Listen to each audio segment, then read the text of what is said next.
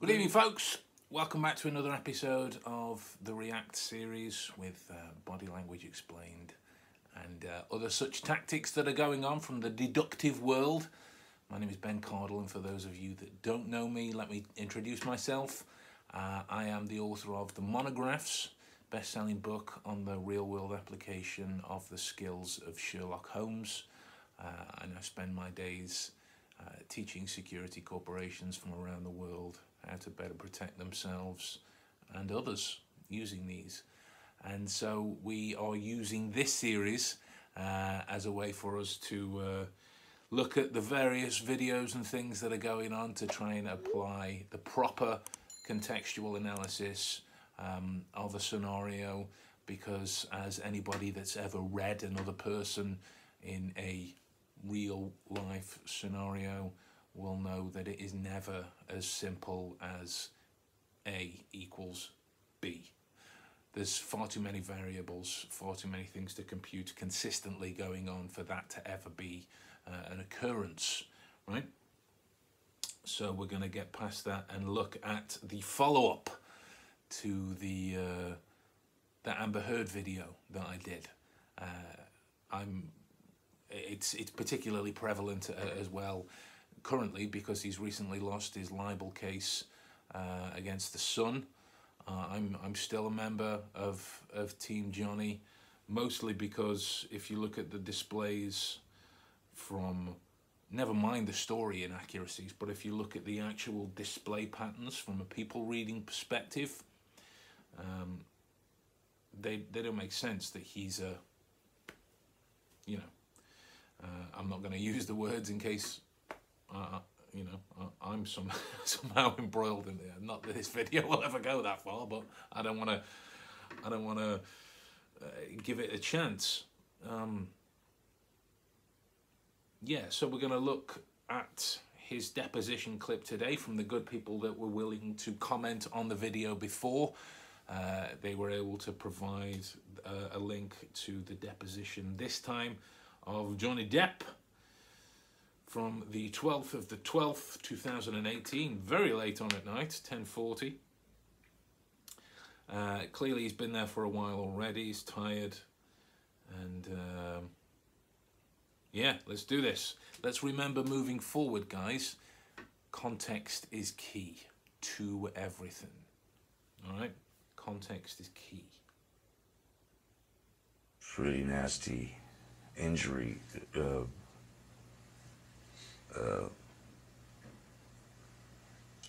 That I actually, I had to protect her at the time. And so I said that it was caught in the door, one of these huge accordion doors. Protect her at the time. Obviously misheard. Other such more descriptive terms could be used for her, but there it is. So already we've got almost quite shame, really, with the hunched shoulders, the arms on the shoulders, the arms on the table rather, forcing up those shoulders a little bit more, so there's the relaxation in the upper half, in the neck. The way that he's sitting is leaning forward, interested in exactly what's going on within the conversation, but the guy has no energy at this stage. Could be because it's late on at night. He's tired, right? Could be because he's been married to her for however long it is, and it takes a lot of energy to deal with that, what he's had to shoulder. As for anyone to have these slanderous things thrown against you, particularly if you're a male, right? Everything tends to get swept up in a frenzy much quicker than it does if you're a female domestically abusing a male. But the man looks beaten at this stage.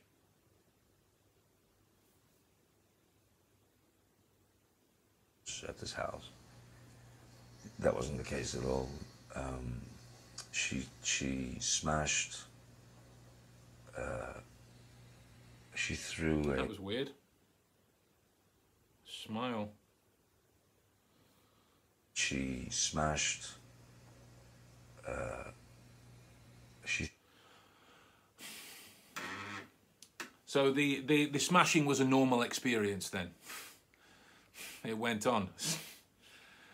Now it's not into the realms of what the you know, the facial action coding system would have you believe is contempt. This is more in line with the exhale.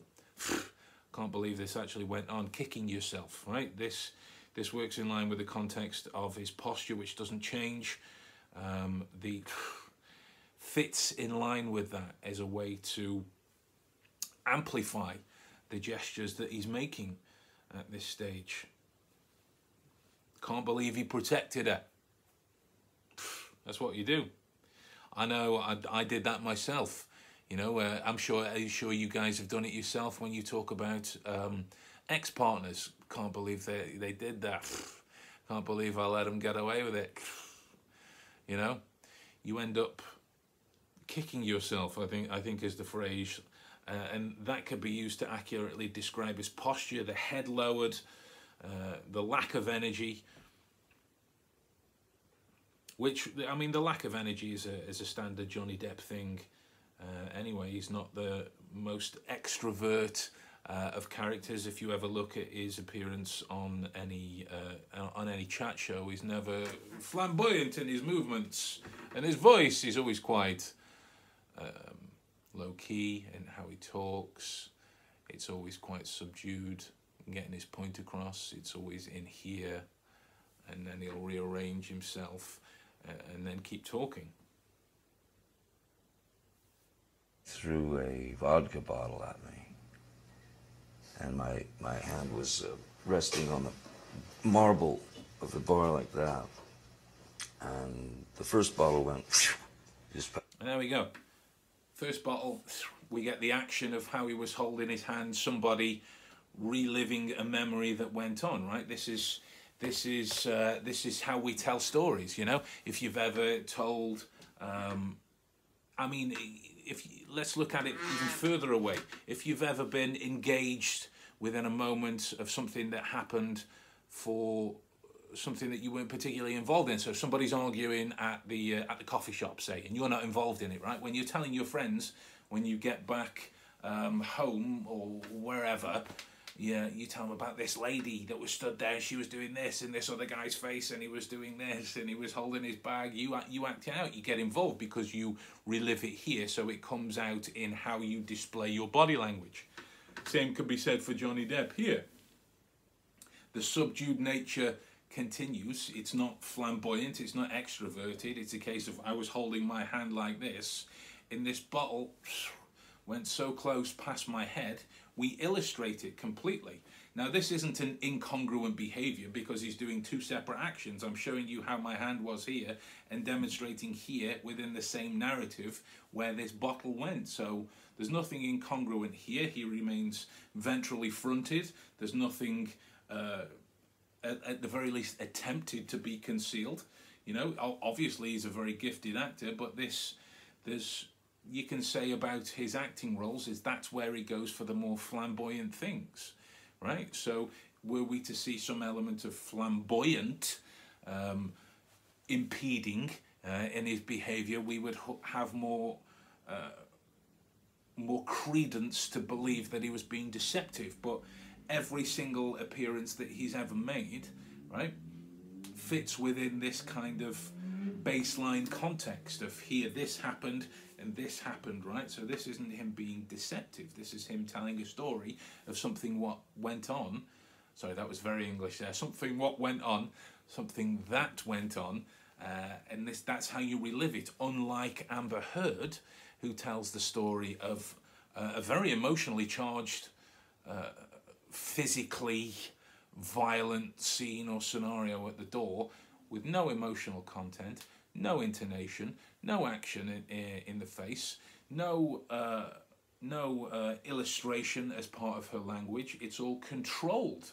It's all controlled through her eating and her leaks towards her safeguard with this other person that's over there, right? The total opposite here. That's my ear. And the second one was a larger bottle, and she threw it from about this distance. And it smashed into the bar, which, and this finger, who I now call Little Richard. See, even there, right? If you look at his face, you can see the sadness in his eyebrows, but he's still trying to soldier on. That's what we do when we're trying to get through something painful, right? Rather than circle the bowl in terms of drink and drugs, which he's confessed he has problems with. So we try and make light of, to make it more manageable. You know, through his career that he's got an affinity for England and the culture. That's what we do over here. We try and make light of it in order to make it more manageable so we can move on. Little Richard probably being Richard III. There was the painting, wasn't there, when he was like this with his fingers. I think the ring was coming off. I forget when it was, but it was probably to do with him looking to remarry at the time, because I think his wife had just died. No doubt, probably that's what Johnny Depp's hoping for right now. But again, leaning forward, no deception. Illustration is congruent in his behaviour.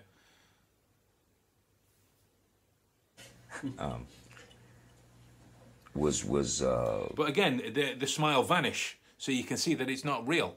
It's not a real, genuine state of elation. It's a case of, this is what I call my Richard now, and then we move on. So it's a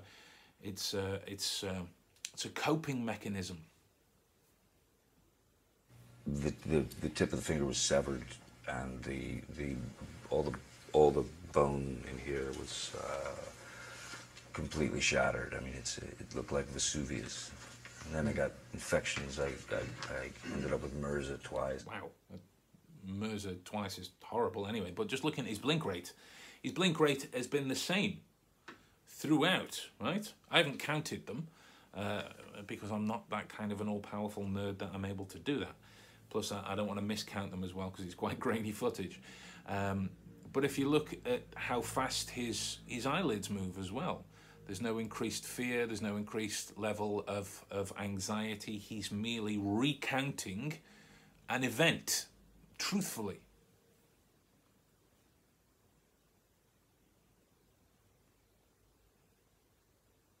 And you can see the gestural emblem there of a man of a certain age who's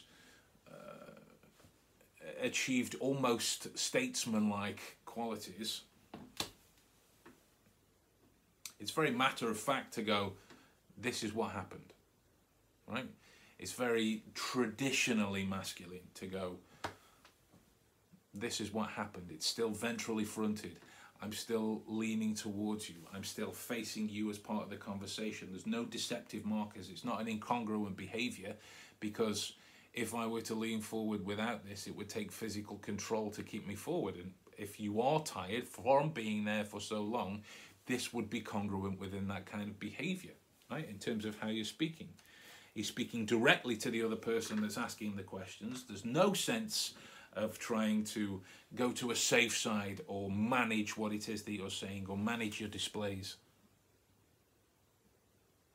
So it's very complicated. I was trying to just get the finger back, you know, and deal with the insanity of having had my finger chopped off by this woman that I was married to. Nice use of distancing language there.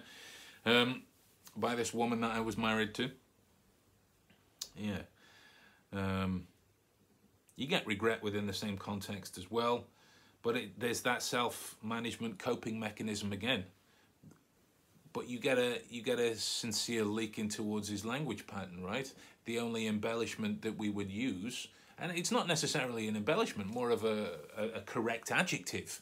You know, fits well within his context that would highlight these particular moments, like he does when Little Richard, you know, of having my finger chopped off, the insanity, right? That's not. If you look at the word from a written context, the written word insanity would stand out as an anomaly. But if you look at it within context here, it's still fitting within the descriptive element of the story, because having your finger chopped off is insane if you're not used to having your fingers chopped off.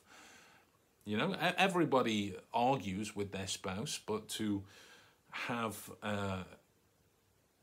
bottles thrown at you and violence involved is quite something else. So to describe that as insane is apt, yeah, not deceptive again. I don't recall any of that stuff. When I was down, or when the film was, or when I was off, not being able to work because of the severity of the injury, I had to go back to Los Angeles and have surgery. So the Mercer knocked him out as well. The hand knocked him out of work, which would start anyone spiraling, right? Particularly if you look at the time as well. Now, my savantist capability, my sort of pub quiz knowledge, if you will, is films, right? You know, if an actor pops up randomly that I've not seen for 15 years, I'll still be able to give you their entire filmography of the films that I've seen, or I'm at least aware of. So if you look at this kind of time, you know, you're coming off 2018, so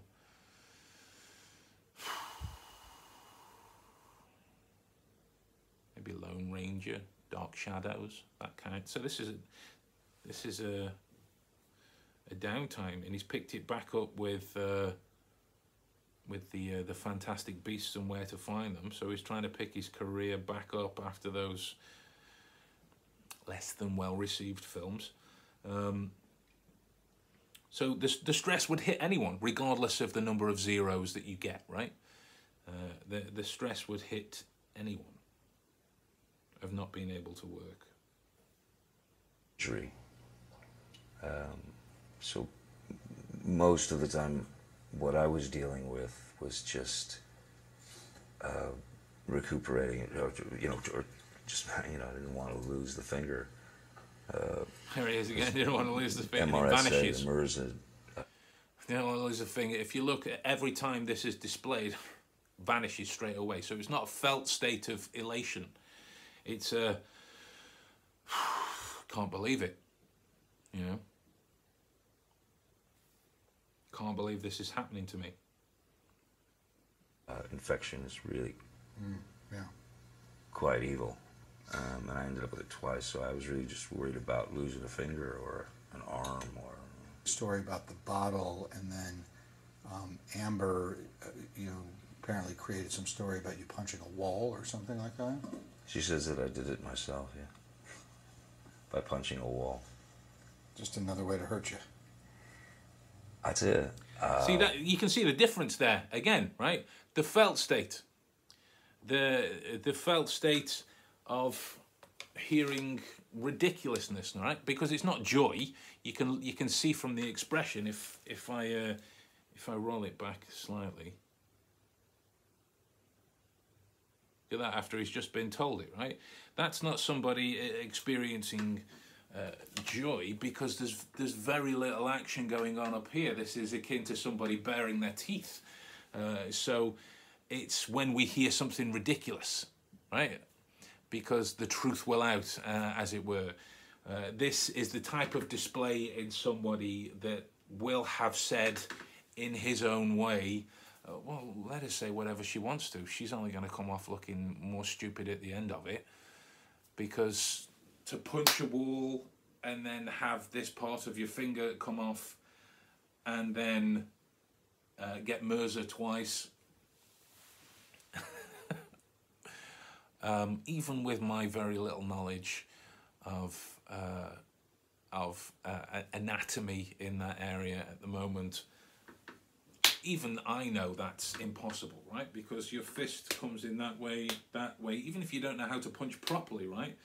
There's no impact here that would mean that would come off.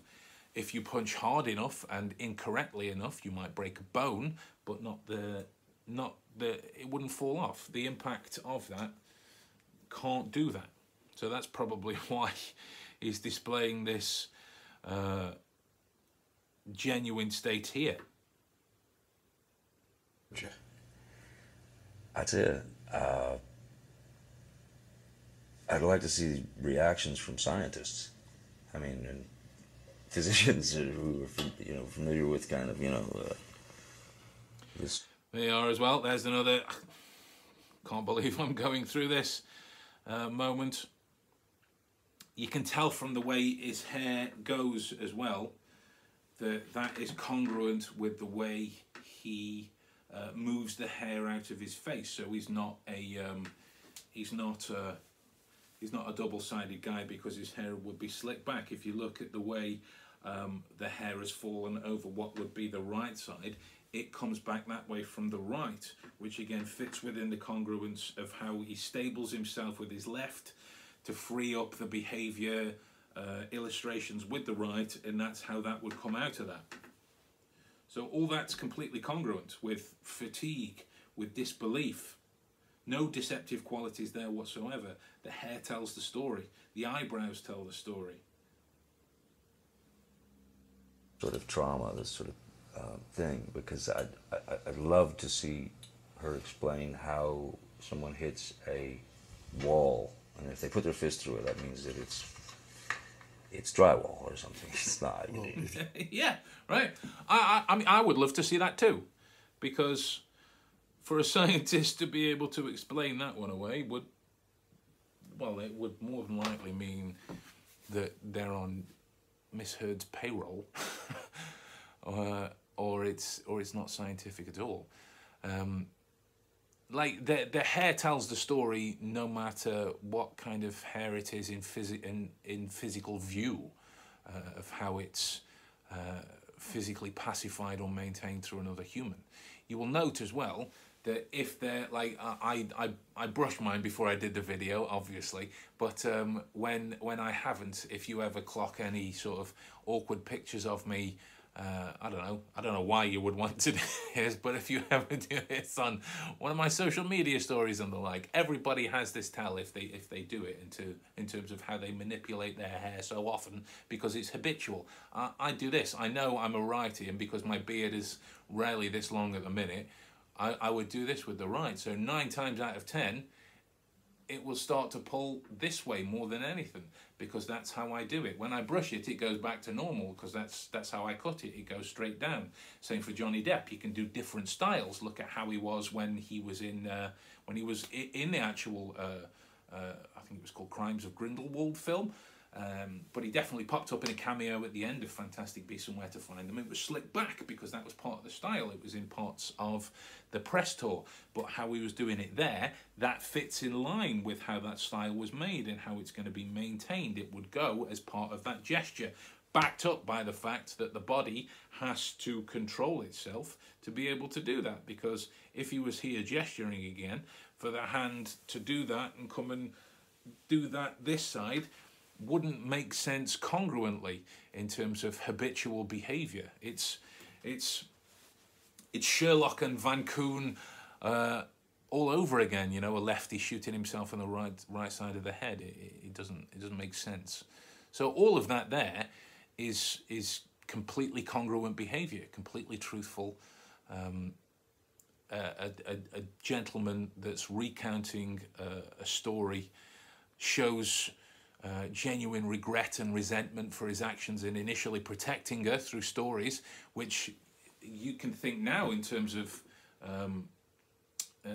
when he's being prosecuted by the other side, they'll be asking him things like, so why protect her in the first place? Why say these types of things? You know, backpedaling on your story, making insinuations about where he is at this moment, and the like.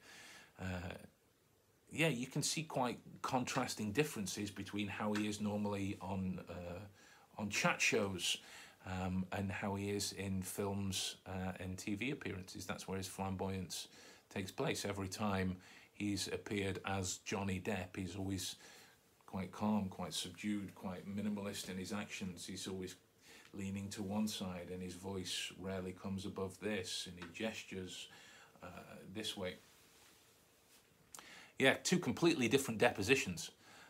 This still vehemently keeps me in Team Depp's corner. I don't see any reason to believe otherwise at this stage, right?